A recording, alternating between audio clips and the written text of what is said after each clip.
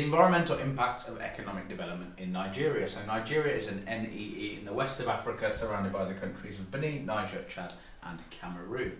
And is experiencing rapid exponential population growth, which is expected to continue into the next decade. It has a massive GDP of about 500 billion US dollars, so that economic development is clear, but that economic development has led to lots of environmental challenges. The first one, the rapid urbanisation and improvements in standard of living have led to higher rates of car ownership, but the poor infrastructure that already exists in lots of Nigeria's cities means that traffic congestion is a daily occurrence. Also, that improved standard of living has led to more expendable or disposable income, and that income is used to buy manufactured goods, often made of plastic, which gets discarded and is not biodegradable.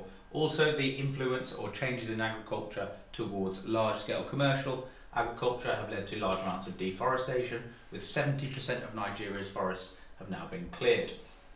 Also, increased industry and industrial waste has led to 5,000 registered industrial plants. But as a result of that, there is increased water pollution from dangerous hazardous chemicals. Transnational corporations such as Shell are mining for oil, especially in the Niger Delta. This has led to oil spills and gas flares, damaging the local environment, removing a food source for local people, but also damaging biodiversity. Also, coal mining is very important in Nigeria, but as you can see, it's a highly damaging, very unsustainable practice, and it leads to massive scarring of the landscape.